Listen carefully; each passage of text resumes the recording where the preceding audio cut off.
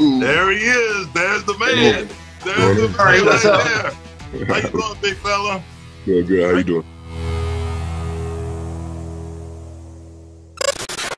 I'm Jackie Slater, and my friend over there is Vince FERRAGAMO. We played here with the Rams for a long time. Wore the colors that you're wearing, actually, just in the NFC. And I just want to welcome you to Los Angeles, man. And it's good to see you. Good to have you on. Yes, sir. I appreciate you having me on. I appreciate you guys, man. Yeah, well, JAMAREE, thanks so much. Thanks so much for being on point with Jackie and I. So it's great. Jackie's an offensive lineman just like you, JAMAREE, so I'll let him take off, and he's got a couple questions for you. Sounds good. Yeah, you know, JAMAREE, I can remember 1976 when I got drafted in the 3rd round. I came here, didn't play my first year. My 2nd year, because of the injury, they threw me in the lineup, and I played one game before they snatched me out. You know, man, you have just been a marvel to watch. I commend to Lesko and the head coach for drafting you, man. You're a quality draft pick, 195th overall, and then you come to big city and everything, and then now you're starting and kicking down the doors. Did you ever expect that you would be playing and called upon this early? I mean, I guess I never expected it, but I always wanted to be ready for it. I trained every day. I took every rep leading up to this moment, even though it was at guard, mostly during training camp. I took every rep seriously, even and that just kind of speaks to, you know, what I tried to do at the University of Georgia, just taking those reps seriously so that they would translate if I ever needed them. And I ended up starting my career needing them. So absolutely. And the guy that you're replacing is a legitimate, star in this league. He established that a year ago as a rookie. And then I don't think anyone expected a guard tackle. By the way, I was drafted as a guard tackle, and I played all of my career as a starting tackle. So don't be surprised with the way you're playing this position right now, the most critical position on the offensive line. You might be tagged an offensive tackle from this point on. How would you feel about that?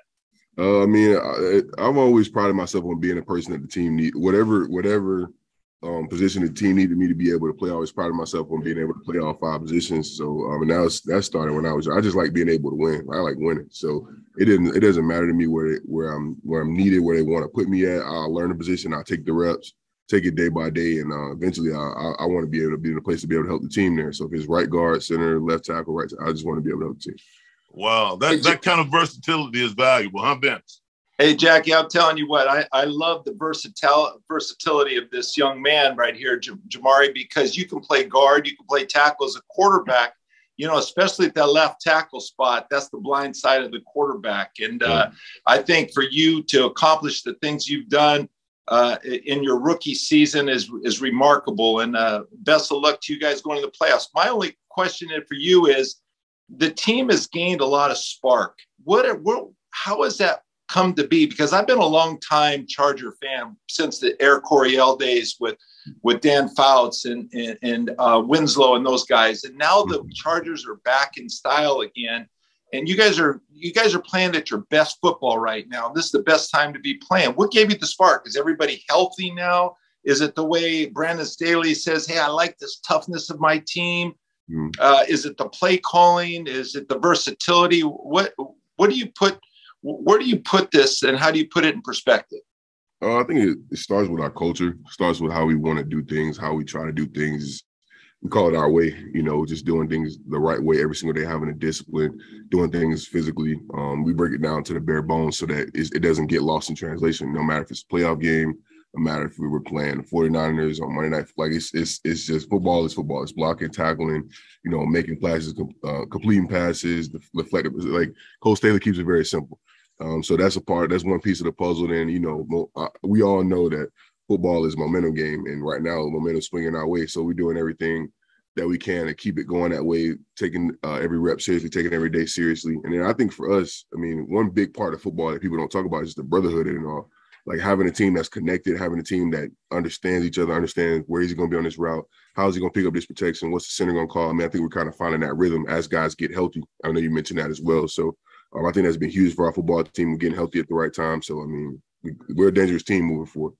Well, I like what you said about closeness, because we were a team that was really close. We went to the Super Bowl, so stay close to your fellow guys. And me and Jack are still buddies today, but Jackie's got probably more stuff to ask you than I do. But Yeah. And he likes to talk a lot, so let him go on at this point. Well, you know, Jamari, it's not too often.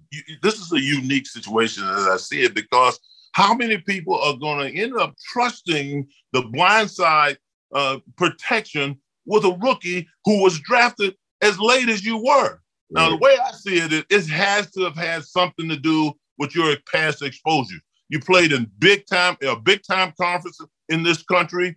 Alabama dealing with all of these big time talents. You practice against great guys. You got good players you're playing against right now, Khalil Mack and Bosa in practice. So that all of that competition has to be critical in your development, wouldn't you say? I definitely would agree with that. I mean, I know for me, just when I looked at the way that we practiced, the way that we were competing against each other at the University of Georgia, I know that was big for me. Because all of those dudes walking in the door were like 5-star, like NFL body type, DN, wow, 6'6", 260. Like these dudes were built like that coming in the door. So when you get those guys, these first round guys, we had like 5, I think, first rounders on defense last year. I practiced against them every day. So, and it was physical. It wasn't just like we were out there walking through. Like it was physical every day because that's how Coach Smart wanted it. And I know doing that day in and day out definitely helped me transition better to the NFL as far as not the moment not being too big, is every day not being too big. And I know what that work looks like, and I can be confident in that. Hey, Jamari, if I was Justin Herbert, Jackie, I would feel very confident to have Jamari at my left tackle right now. I'm telling you what, man, keep up this good work. And Jackie, you know, this guy's a former Bulldog. Hey, he won the national championship last year, so he's been on the big stage before. So absolutely. Jamari, do it again, man. What are the Bulldogs going to is Georgia going to beat TCU in this big game coming up on Monday night? I have full confidence in him. I know Coach Smart's gonna get him right. I know that 41 points from Ohio State won't stand good with him. So I know that he's riding them for that. So I know I think they'll be good. I think it'll be a good showing. They played well in California before, so I'm gonna go with history and I'm gonna say we're gonna do it again. That's awesome. All right, Jamari, you know, they told us, they said, hey, we only got 10 minutes, Jackie. You know, I think if Vince had called the PR director at the Chargers and asked for this I might have been squeezed a few more minutes. they would have given him an extra 10 minutes. But this is the way I want to wrap this up, Jamari. You see, I'm going to put on this hat. Yeah. You see that hat, Jamari? Now, Jamari, those are the colors that you are wearing right there. You see that? Right. And those are the letters that you are representing. They're sitting right behind you. Yeah. And this is what I want you to know. This is what you're playing for right here. For sure. Super Bowl 57 championship. You got the quarterback to do it. I love the play calling by Coach Lombardi. Your offensive line coach is led by Corey. I think he's doing a fantastic job. Hope Pippin's knee is going to be all right. And I am not worried about anything coming over there. I want to wish you the very best. Good luck to you, and may you wear this cap next year with Super Bowl 57 on it. Yes, sir. Thanks a lot for joining us, man. Yes, sir. I appreciate it. It's a blessing to be able to talk to you guys. Thank you for having me on. I look forward to meeting you. Yes, sir.